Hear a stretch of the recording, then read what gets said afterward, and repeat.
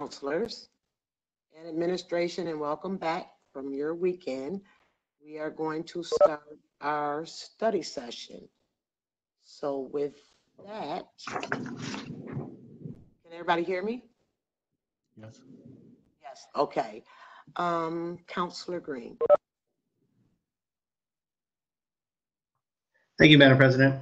Items A and B are ready to be voted on at 1 o'clock unless there's any questions from any of my colleagues. All righty. Seeing none, we're going to move on to my item, which is item ready. Counselor Bay. Thank you, Madam President. I have items number 10 through 13. Item number 10 was a discussion last week. There was some confusion. Recall that at the time of the discussion, they were unaware of what the actual amount of money would be. So the decision was that we would hold that until they knew. I understand that there was a letter prepared today, but we will not move forward with that item, so that item will be held for another committee meeting. Item number 11. Pardon me. Item number 11. Item number 11 was a secret that we discussed for JMA. Number 12, 13.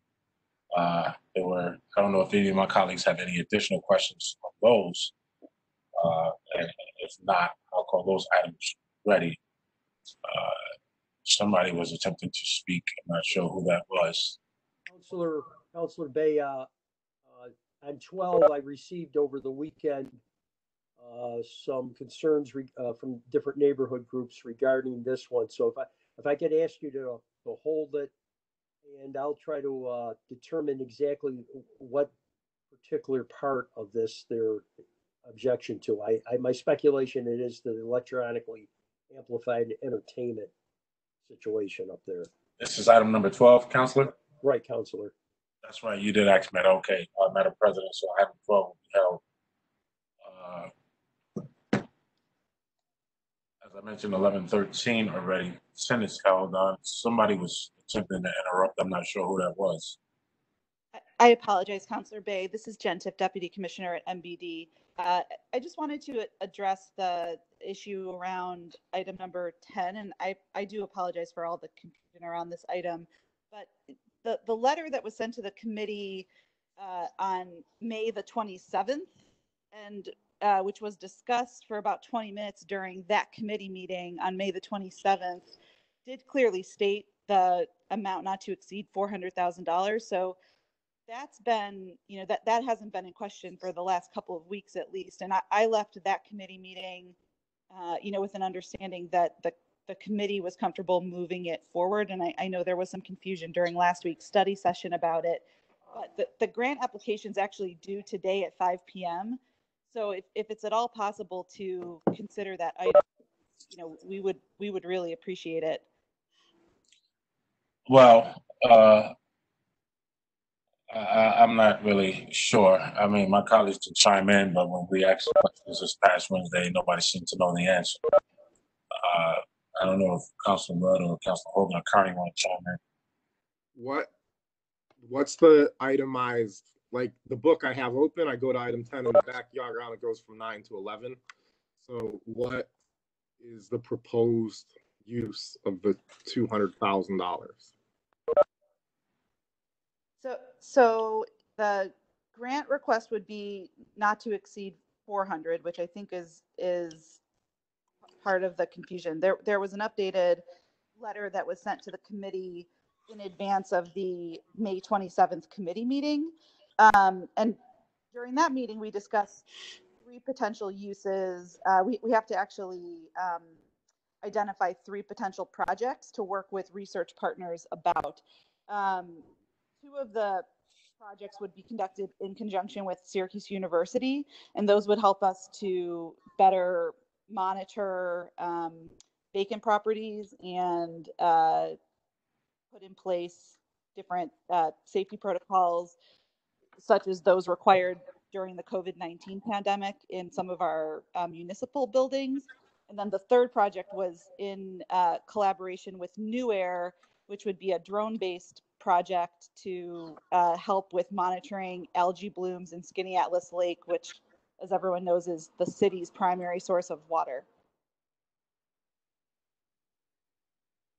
My problem is the same as it's been for a while, that I've just grown increasingly frustrated on the innovation front when it comes to having a theory behind what you want to do. I often just hear us say, oh, we'll do this and something awesome might happen, or nothing at all might happen. And I personally believe if you don't have we're aiming for this explicit thing where we do this, where we save this, where we spend money this, where we learn about this, that you're not going to get any of that, and that it's wasted money. It seems like we continue to not have that plan. Does this also include the city hall sensors and the Yes. trash can sensors? I don't understand in any way how that will save money or improve services. It's purely speculative and oh, look, we do things that are seemingly cool, but I don't even know why they're cool. But so that's my frustration. I just don't understand how this 200 to 400 or 25,000, whatever we get, how it's going to be used to save money. And I think I said it, but go ahead. Yes, I mean, these types of projects, the reason why the state, and in this case it's Empire State Development, is trying to incentivize these is because, no one really knows, to your point, Councilor Rudd, how efficacious these might be or might not be, right? So we do have some hypotheses that they might save staff time because they reduce the need for us to send human beings to actually check certain things, for example, so monitoring vacant houses might actually reduce the need for us to send inspectors to do some of that. That equates to salaries and budget, but we won't know until we test some of this. So, the state is providing some resources to enable cities like us to test these things and to publish a report that says this is what we found. It's for 1 year, so it's for basically the calendar year of 2021. And based on what we find, we could decide that it's not worth scaling that pilot up. But it could, we could find that it is worth scaling the pilot up. I can just interrupt you there because maybe everyone doesn't share my concern, but I will just one last time say I totally reject the idea that we don't know until we do it. These things should be guided by math. They should be guided by the number of houses, the number of people involved, the hours, the cost per hour, the number of hours we might save, and whether that's cheaper than the sensor. That can all be done. There can be sensitivity analysis to show the points under which it would work, the points under which it won't work, and then we go and we learn from that. Because I just totally reject that we have to do it to figure it out. That's what we've done for too long. It doesn't work. I'm a no. Everybody else can go ahead. I would rather state taxpayer. I would rather not spend a penny. Councilor Hogan County or any other? No, I don't have any comments, Councilor. Thank you.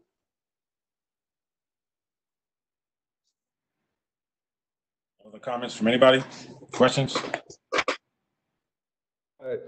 Councilor, this is Michael Collins. I just coming out of the last committee meeting, we had the understanding that it was ready. I believe that Councilor Tips had tried to communicate when it was brought up at the last session that it wasn't, to clarify that confusion.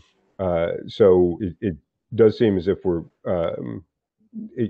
at a point where we may be missing out on an opportunity without it moving forward. Actually, no, I stated there was no confusion in the last meeting on Wednesday because the last study session, our committee meeting where I said, asked you specifically what it was. You said you didn't have that information yet, and then I moved on because we couldn't do anything with the item.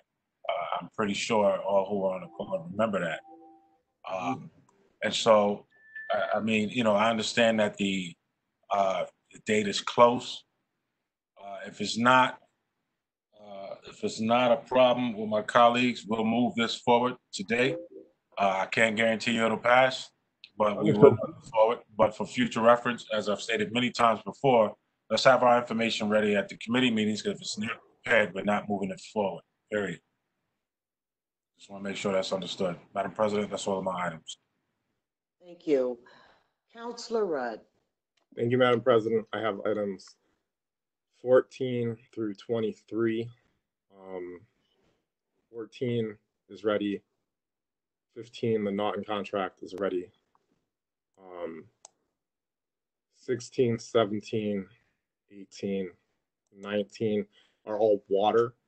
So I'd like to talk about them to the extent councilors are able to open that cheat sheet, that, the 2-page summary. We haven't really spent a ton of time on this. It was like the things were coming in. Last time we didn't talk about it.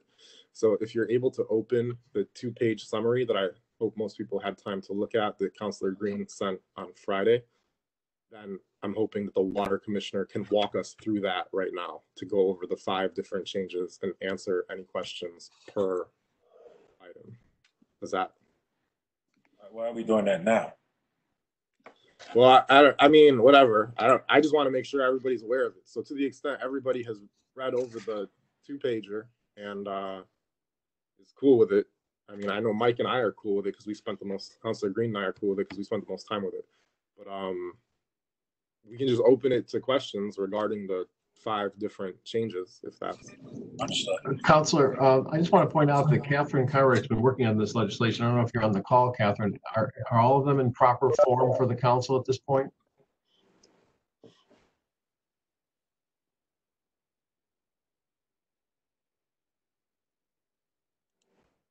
Jesus. Is there anybody from legal who can speak to it? If Catherine's, the mic isn't working or something. Yeah, she's on the call and she doesn't look to be muted, so I don't know what's going on. It was my understanding, Councilor Rudd, that there were a couple attachments that weren't necessarily correlated to the legislation. So we were trying to make sure those are right. If the water commissioner's here, he can comment on it, I guess. I just want to make sure all the attachments are correct to the legislation. So in particular, I would say that we're talking about 16, 17, 18, 19, wait, 20. There are 5. 20. Yep. So there's 5 changes for the 5 proposals. So are we missing anything? Anybody from legal? This is Commissioner Awald. I'm working with Catherine to finalize the schedule for meter rebate depreciation. The last schedule regarding the meter fees. So that should be completed by 1, but everything else, all the other attachments should be ready. No. It can't be completed by 1. I mean, we look at stuff now and we think about it. Okay. And then, I'll hold it. I think there are a suite of changes to the water fee, so we're holding 1. I'll hold them all. Okay. Councilor Rudd, could we have maybe I mentioned this before, and I don't have any concerns about it's long overdue. I just want to make sure that I am fully aware of what's happening. So could we have, you think it's be possible to have you and Councilor Green to have a committee meeting on this? So I'll take a poll. You're going to hold it informally. How many councilors? If there's only 3 that want more info, then we could do it offline. But if there's more than 3, then I'll do a committee meeting. So how many want to be able to talk to the commissioner more while we're? Anybody other than Councilor Hogan? I'd be interested. Driscoll. Yeah, me as well. Okay. Okay, so we'll have a committee meeting. Mike and I will, Councilor Green and I will schedule a committee meeting. Thank you. The rest of the items. 21 is for the school district for their tech camera stuff. That's ready. 22. The travel is being held. I'm going to hold a finance committee meeting to discuss both the travel and the audit from the auditor about the credit card at the same time. So I'll look to do that this week. And the levy, do we introduce and table this one? No, Counselor, it doesn't require being tabled. It's just a levy, it's not a local law. Okay, so the levy is ready as well. So I'll hold 22 and 23 is ready. Thank you. Councilor Green. Thank you, Madam President. So item 24, there'll be a public hearing on Monday, June 22nd. So that item will be held. For items 25 to 32, those items are all ready, unless there's any questions from any of the councilors. All righty. Seeing none, I'll move on to Councilor Majoke. Thank you, Madam President. I have item 33 up to 35. All my items are ready, Madam President, unless if other councilors have questions or concerns. Hearing none, we're going to move on to Councilor Allen. Madam President, I have items 36 and 37. Both are going to be held until we have our committee this week, or public meeting this week. So I'm going to hold item 36 and 37. All righty. Thank you. And before I ask for a motion. Madam President, there is a waiver item proposed this week. All righty. So we need a motion for the waiver item for Councilor Green. Well, yeah, we'll do that at 1. I just want to talk about it now in case there's any questions on it. Okay, go. So actually, Jen, Tiff, if you can talk about this waiver item, what it does, why it's being put on by waiver rather than having gone through the normal committee process, and then what the sense of urgency is as to why we want to do it now. Yeah, absolutely. Thank you, Councilor Green. So as most people might have seen, last Wednesday, the state issued a somewhat surprising approval for restaurants to start to open for outdoor service. And that was effective from the state's perspective as of Thursday, June 4th. So I think everyone's aware that here in the city, we have a sidewalk cafe permit process for city restaurants that want to use sidewalk right of way for outdoor seating.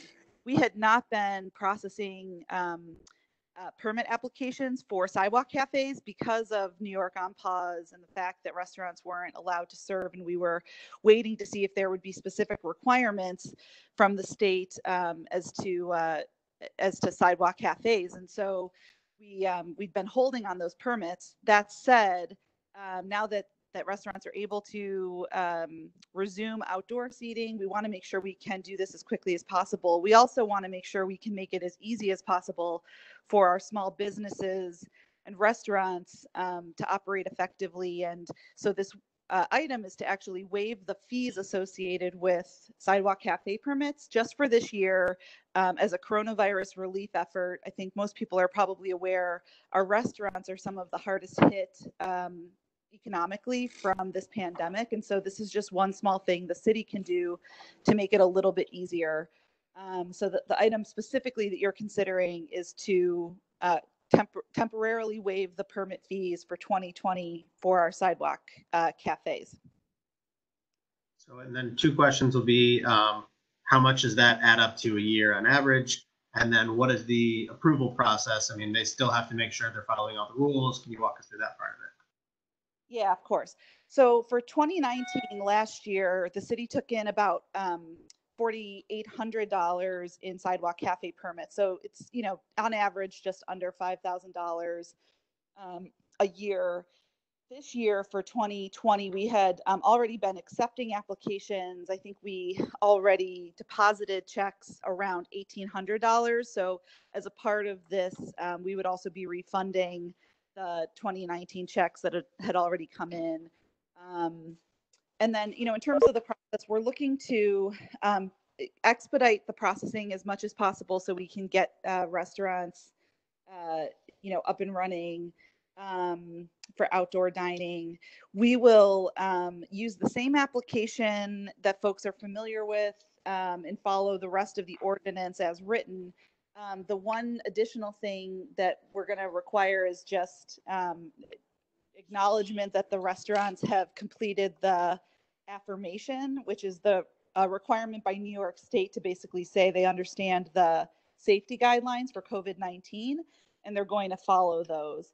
And that basically will require them to submit a new drawing for how they're going to use the outdoor seating, so that we can make sure that they're leaving 6 feet of sidewalk space for pedestrians, as well as that they're spacing their tables appropriately for social distancing.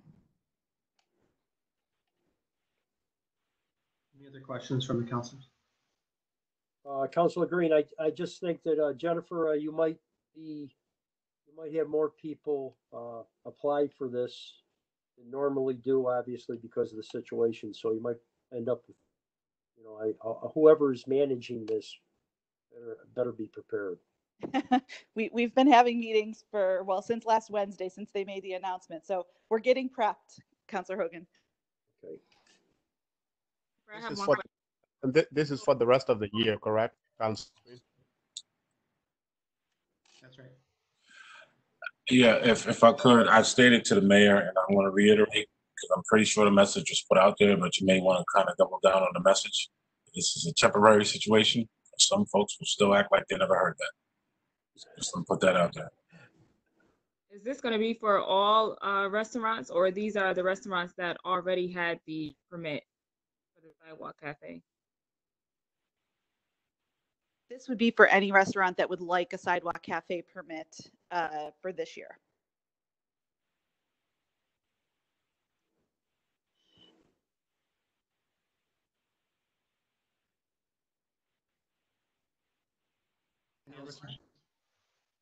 Given that it seems logical there would be more sidewalk permits this year, who is the person that's going to get overwhelmed, and what will be the trade-off of us processing probably many more sidewalk permits?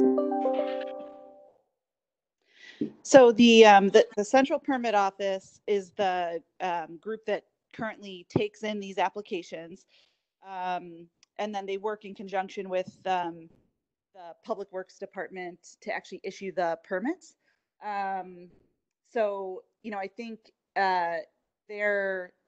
they've gotten themselves, you know, organized, and they feel pretty confident that they have a process in place to accept these applications.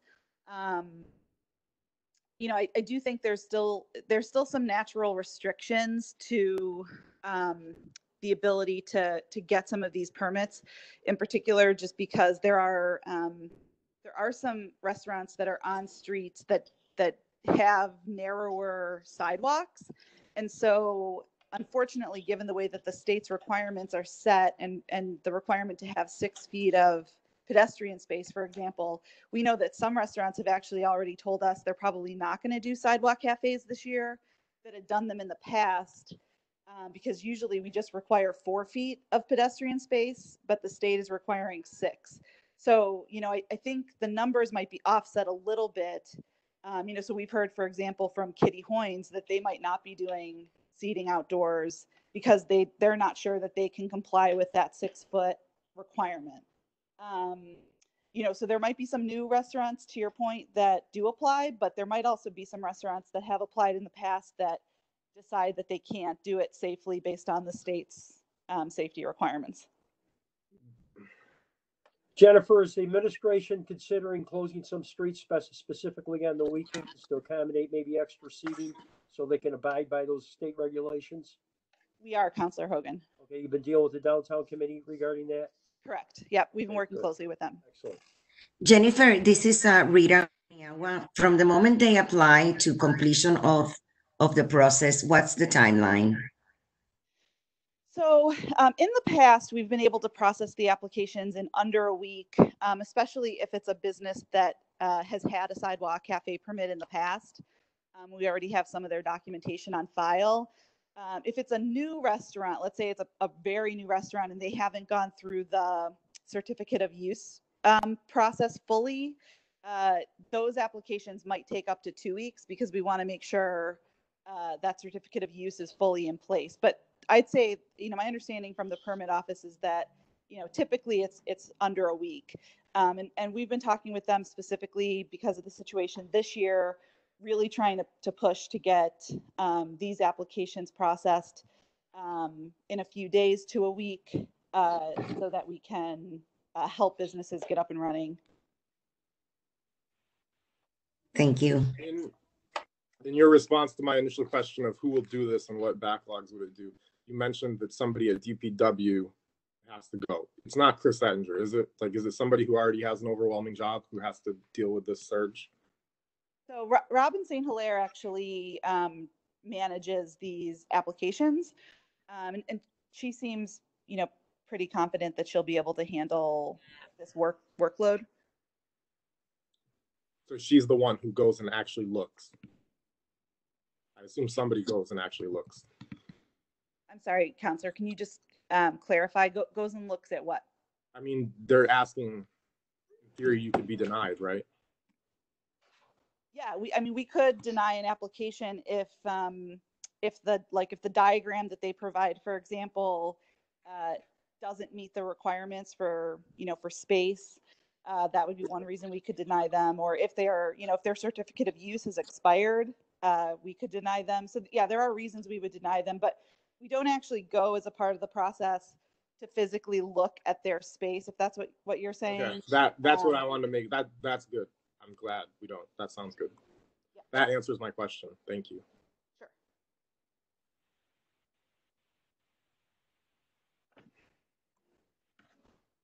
Okay. Thank you, Madam President. Motion. I need to make a statement. I'm making a statement today that the City Council is unanimously asking or calling for the immediate suspension of the officer involved in breaking ranks to physically push over a Syracuse.com reporter. So I want to make that clear that we are all unanimously in step with this, and we're asking for immediate suspension. And with that, I need a motion to adjourn. So moved. Second? Second. All in favor? Aye. Aye. Thank you. See you at 1.